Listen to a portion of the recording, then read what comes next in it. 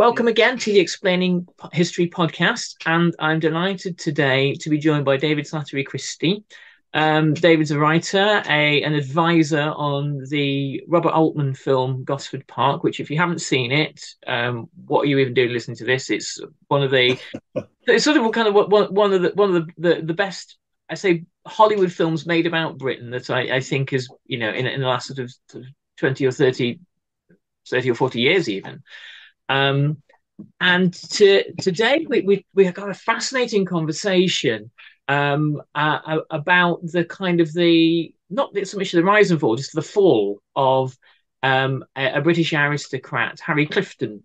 And it kind of mirrors, really, it's a story that sort of mirrors many of the fortunes of the British aristocracy in the 20th century. But anyway, to begin, firstly, David, welcome, and thank you so much for coming on the podcast. Thank you. It's great to be here and to meet you. Lovely.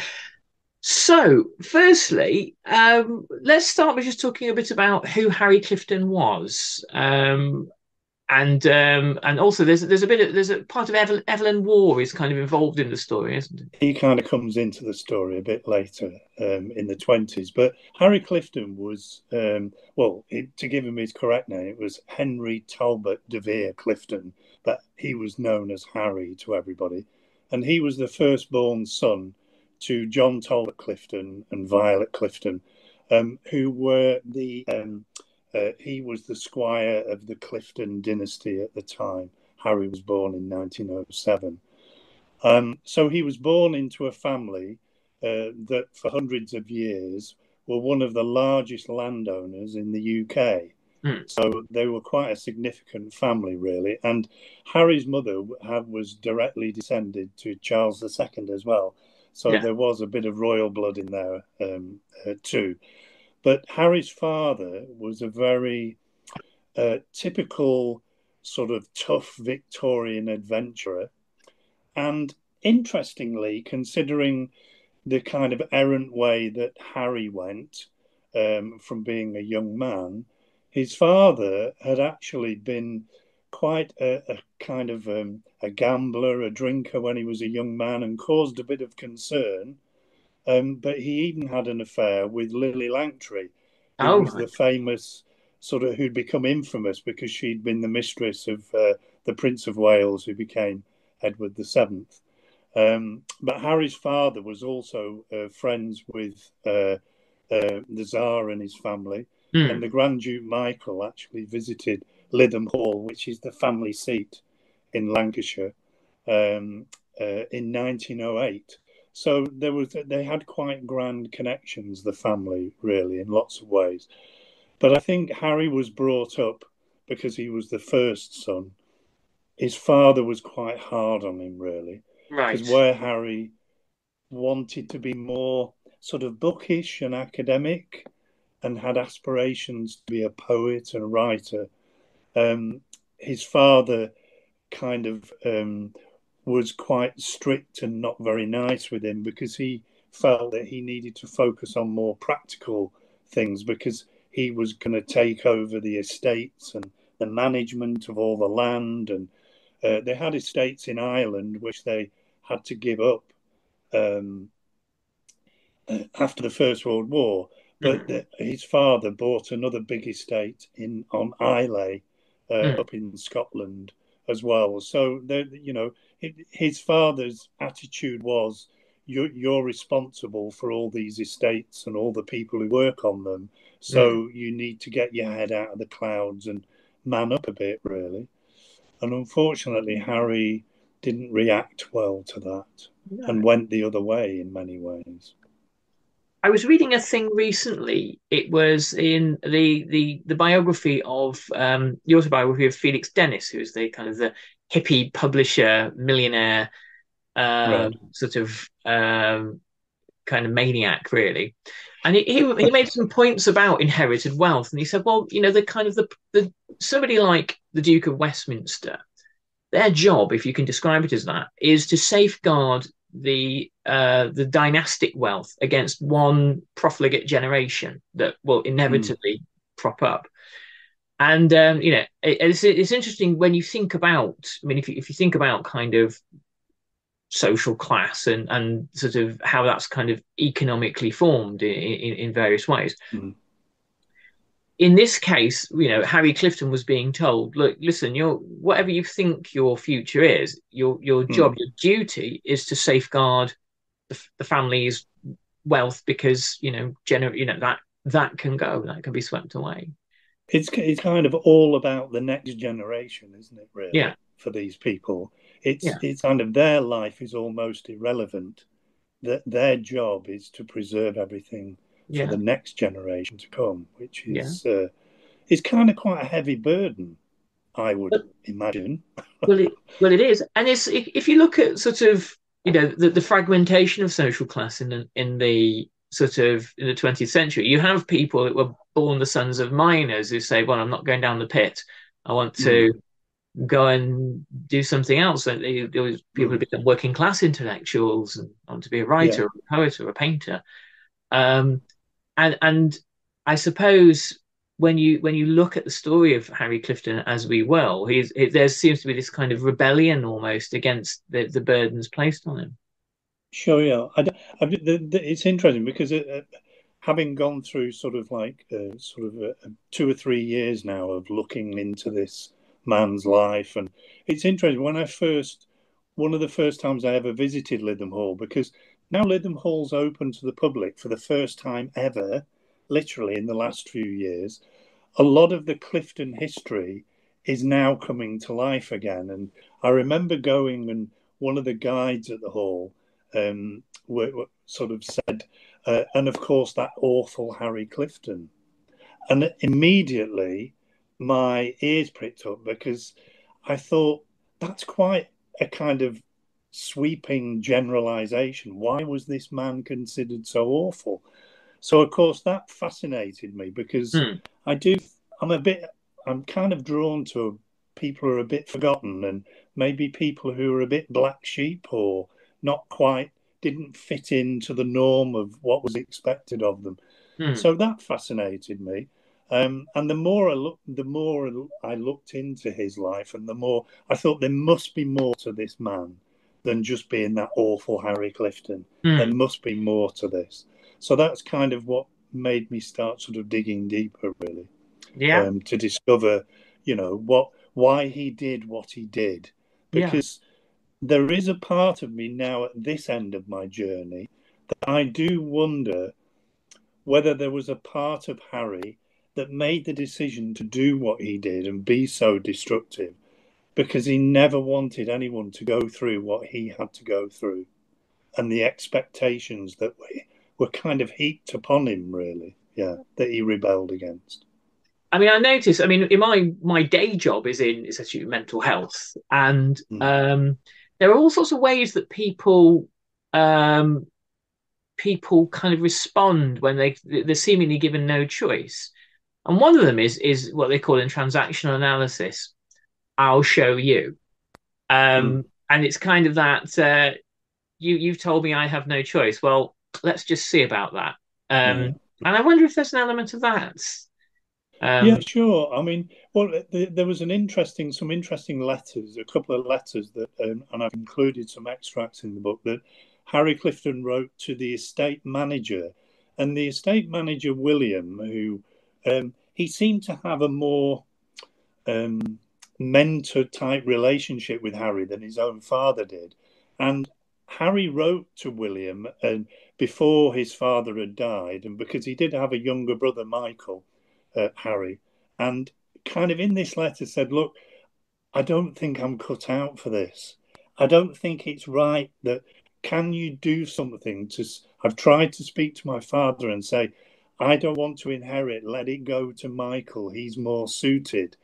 And of course, his father dismissed him. But in this letter to William, the estate manager, Harry is saying, can you not speak to my father and try and make this happen?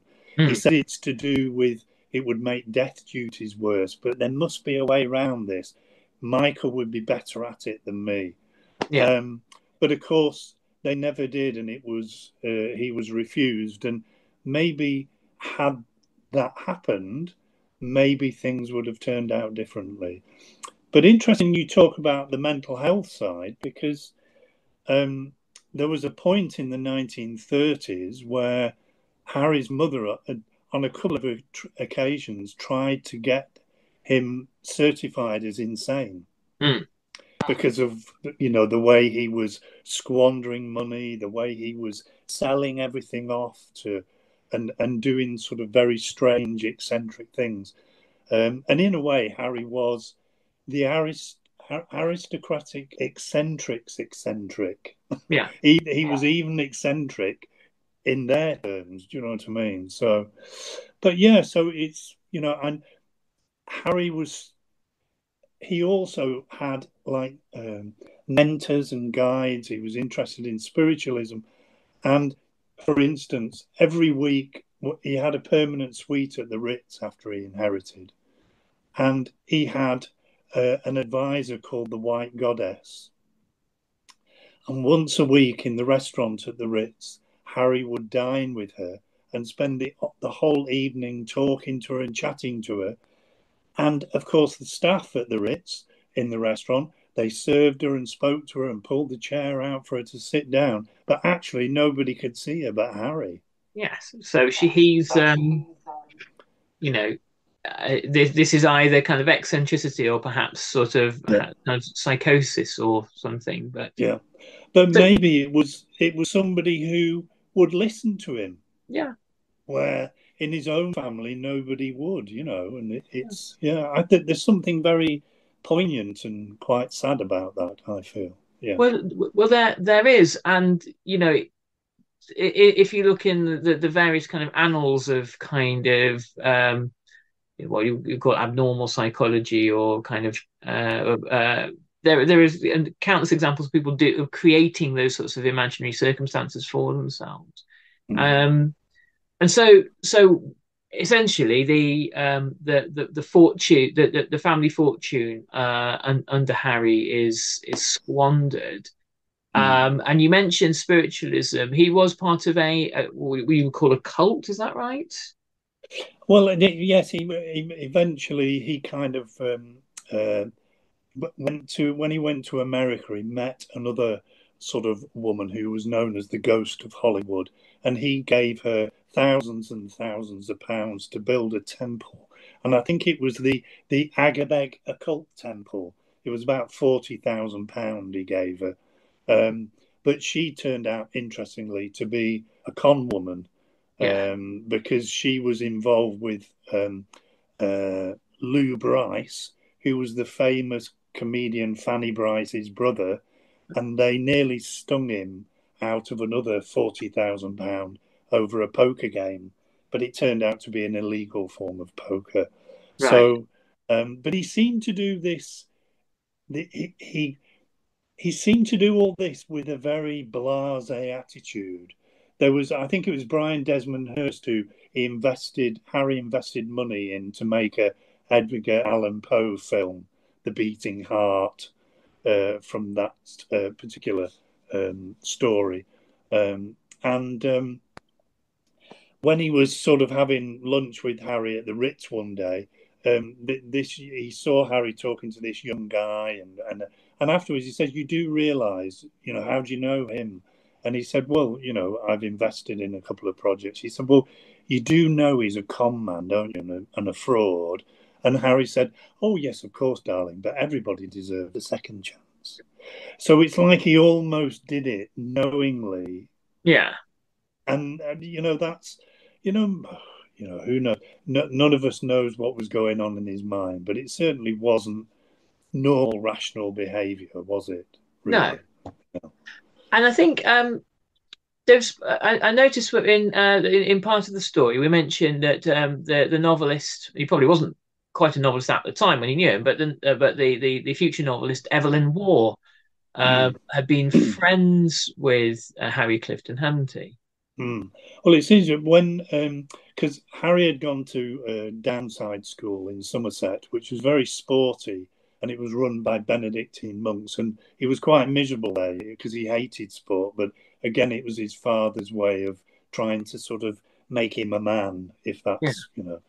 Um, but when he left there, his father got him a place at Oxford, and Harry went along with it. But when I did a bit of research, because nobody knew where he'd gone, which college he'd gone to in Oxford, so I did a bit of research with I have a friend who's a research fellow in Oxford, so they did a bit of digging for me and discovered that he matriculated at Christ Church, and had rooms at Christ Church.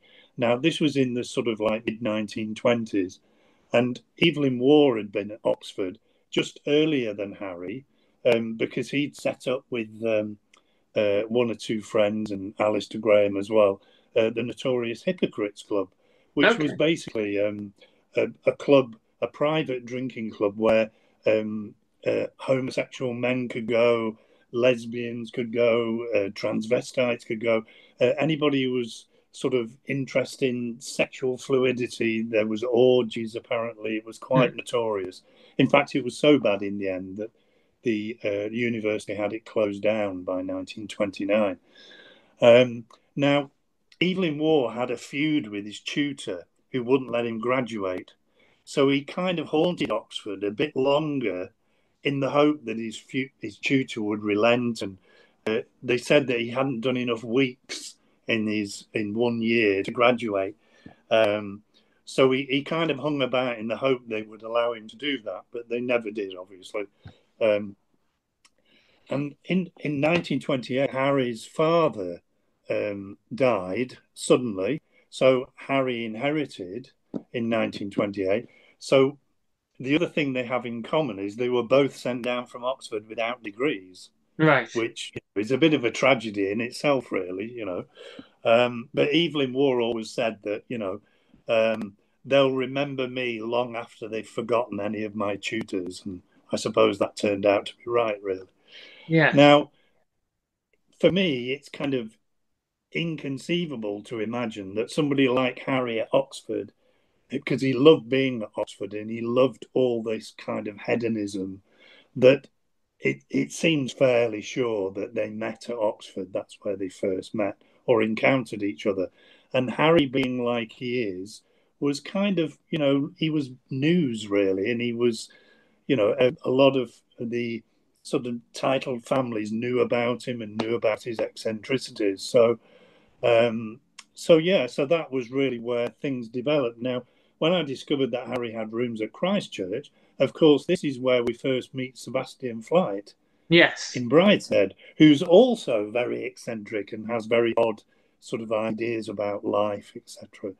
And then there's Evelyn Waugh visited Lytham Hall in the 30s.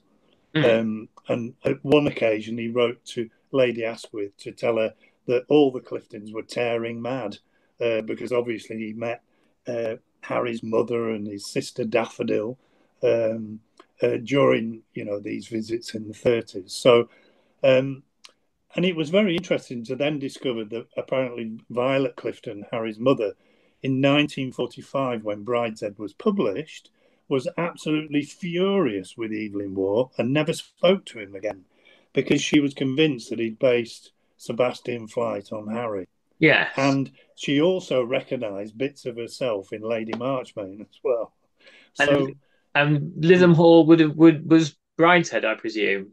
well, I mean, he went there, but I mean, in the end, he used Castle Howard, didn't he? Which was in Yes. Yorkshire. But then Castle Howard's much. I mean, don't get me wrong, Lytham Hall is a beautiful Georgian house, and it is very grand in its own way. But I can see why he went with Castle Howard because it sort of has something extra, really. Yeah. But there's no doubt Evelyn Waugh visited Lytham Hall. He knew the Cliftons. He had an opinion about them. Mm. So the more you look at Harry and his eccentricities, you can kind of start to understand why his mother would think what she thought. Mm. So, yeah, which There's made it kind of, all more intriguing for me, really. Yeah.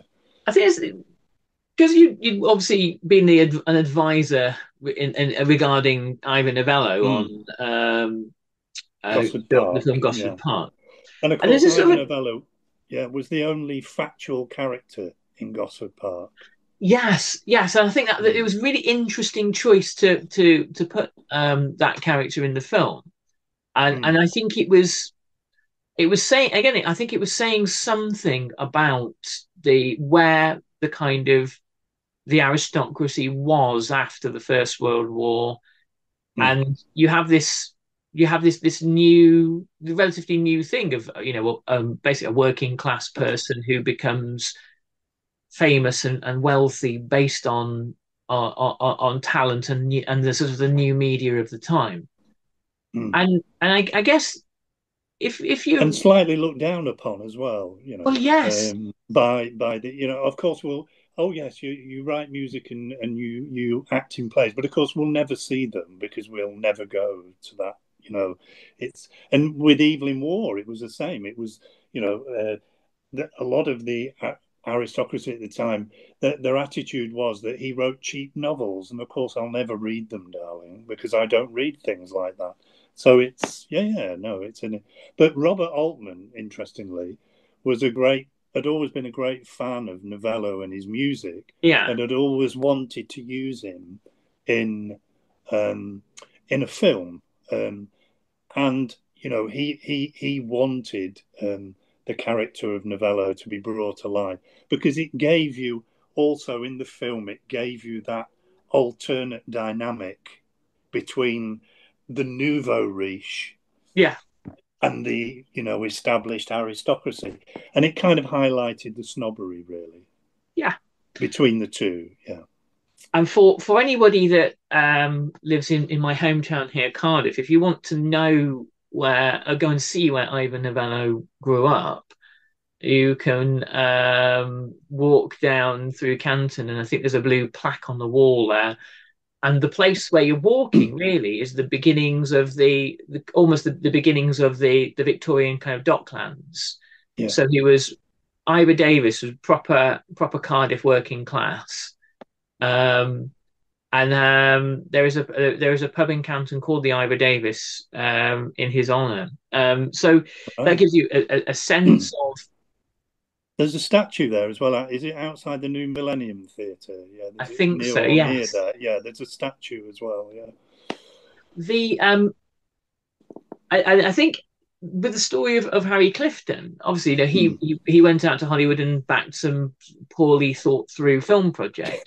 But there Yeah. you've got this kind of interaction between this old money, which Mm. born of land ownership more than anything else, and has been in the family Yeah. since probably the Middle Ages, Mm. that feels very shaky and vulnerable in the 20th century. Having these interactions with these sorts of new forms of generating wealth and mass Yeah. entertainment and that kind of thing, and you're in an I age. think, yeah, I think also for Harry Clifton, like as for Evelyn Waugh, I think the generation that were young after the First World War kind of they kind of made the decision they didn't want to continue what had always been. Yeah, They wanted to make the world in their own image. yeah, They didn't want to have to conform to those kind of Victorian Edwardian ideals anymore. And they kind of, they rebelled against the system and against the establishment. And, yeah, a lot of these aristocratic families that they saw talking about money as a bit sort of a bit coarse, a bit common, really. You didn't talk about things like that. But people that came along in the 20s, like Ivan Novello and Noel Coward, and these people who became sort of very, very wealthy, influential people, they were seen as vulgar, yes, but they were the new way. And people like Harry, he was attracted because he thought the film medium was fascinating. Unfortunately, he lost a lot of money because he mm, didn't make very good decisions.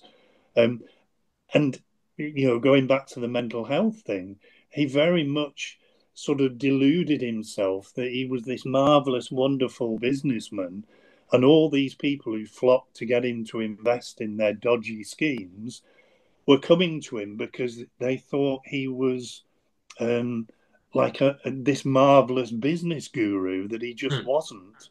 Yeah.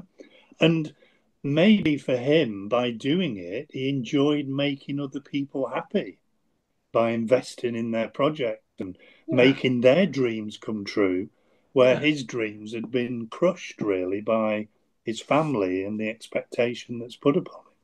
He strikes me So as there's, a, tr- yeah, there's a lot of interesting psychology with him really, and I mean, even his marriage really, which was very short and very strange, and it's said that actually that Lillian was an American socialite, and they they went on sort of like drinking benders. And one day when they woke up and sobered up, they realized they were married. And it was a very volatile marriage. And of course, Harry did the Harry thing and ended up buying two Imperial Fabergé eggs on a whim at auction to sort of please this new wife he had. Um, but I'm sure those Fabergé eggs appealed to him because of his father's friendship with the Russian imperial family, which had been wiped out, you know. So, there's always a link and a connection in what he did as to where his family had been at one point. he strikes me as having been a terrifically lonely person. Well, it's interesting actually, because once his marriage had collapsed after a couple of years, he married in 1937. They were divorced by 1941, and the Rosebud egg actually was sold at auction in New York in 1941 or two. So I'm kind of guessing that that was part of the divorce settlement that she got that and it was sold. But interestingly, it's the only one of the Fabergé eggs that have has been damaged, and they think it was damaged when it was owned by somebody around the period where Harry owned it with Lillian. So whether it got hurled across the room or not, I don't know. But there you go. That's just an aside. But Like, but after the First World War, but by the end of the 1930s, a lot of the land the family owned he'd sold off to, mm, to, to liquidate it to get the money. hmm By the end of the Second World War, he kind of drifted more and more into fantasy. yeah, And he always classed himself as a bachelor hmm of royal blood. Now, that bit was true, we know, through his mother's line. But his delusions seemed to um, he seemed to disappear further into them once the yeah, Second World War was over. Yeah. And they never spoke, Evelyn Waugh and the Cliftons never spoke again no. after Brideshead was published. Yeah. And finally, in the end, it's a very sad ending to the story, really, isn't there? He sort of dies in 1979, Yeah. penniless. Interesting. He outlived all his siblings. His younger brother, everybody, he outlived everybody. Evelyn Waugh, everybody. But by 1979, he wasn't exactly penniless, to be fair. I think he had less than £30,000. Right. And Lytham Hall had been repossessed with a deal because he had mortgages with Guardian Royal Exchange, the insurance company. Now, hmm they in a deal, they basically repossessed it, but they used it as their headquarters, which is why it was never open to the public until a Right. few years ago. But anyway, he ended up living in Brighton in this kind of seedy Emeris hotel, which was owned by a soothsayer. Now, there's probably a good chance that she got the money to buy that from Harry. I would say. Um, he had less than £30,000 left when he died, and in his lifetime, he went through the equivalent today of about £70 million Right. that was just squandered and blown away. Yeah. Right. And it was very sad, a sad ending. He was alone. He had a heart attack, and yeah, it's I've now that I know what I know about him, I couldn't imagine why anybody would call him the awful Harry Clifton. No. I think, in a way, he was quite brave because he he did what he wanted to do. He wanted to be just himself, and he did that. He managed to sort of blow and squander and destroy his family's heritage, but he kind of continued on his own path until the very end. Yeah. He I was just kind of imagining the Sid Vicious cover version of the song "My Way" there for a moment. The kind of Mm. um, Yeah, yeah, no. So let's just talk about the book for a moment. We Okay. must finish. Okay, so tell us about the book and where people can purchase it. Is it currently available, or are we It waiting? is, yeah. It was released officially on the 16th of November, so it's available now. It's about any bookstores really. Okay, You can get Flyte Or Fancy, Evelyn Waugh meets Harry Clifton on the Road to Brideshead. You can get it through Amazon. All good bookstores. I would recommend people go to their local bookstore yeah. if you possibly can, please, This because is our we message. must support local bookstores. I Yeah, was about to say this is the message at the end of every yeah, podcast. Support your local, but thank you yeah, so much for bringing that in. Yes, please look after your local bookstore because you'll miss it when it's gone. yeah. And Um, at the end of the day, for a piece of history, it's a great story to just read. Even if yes, you've never heard of them, it's a great story and you can enjoy it for that. If you want to know more about the Cliftons, you can find out beyond that book. Do you know what I mean? So, sure. it's a stepping stone into a very, very fascinating period in our history. Um, Yes, and yeah, it's great. And bringing those people to life yeah. has been an absolute joy, really, because they don't make them like that anymore. No, That's for sure. Yeah. no. It's a obviously it's a snapshot of a world that less than a century ago was with us. I mean, we still have Mm. aristocrats, but Yeah. not in the way that say in the Well, they 1920s don't and have the 30s. same power, do they? No, Now that no. you've got the odd one or two still, like the Duke of Westminster and the Duke of Devonshire, but a lot of the smaller, minor aristocratic families have well, they've become tourist attractions. Really, Yes, they've kind of had to become a tourist attraction, haven't they, to yeah. survive and keep going? Yeah, Swamped by the modern world. Well, yeah. there we must finish. David, it's been an Okay, absolute pleasure to talk to you, and I do and hope to that you as well. we can talk about dissolute aristocrats again sometime. Yeah, Um, yeah. No, sure.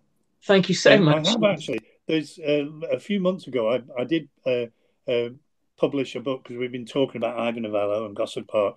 Ivan Novello did a biography of him, an autobiography up to 1933.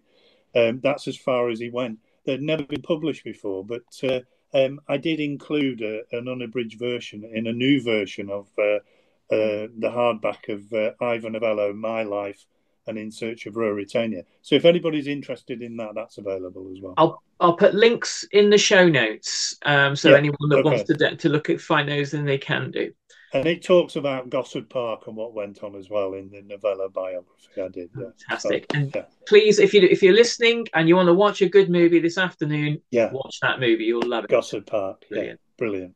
Thank you Thanks so so much, much, Nick. David. All the Yeah, no, best. and you too.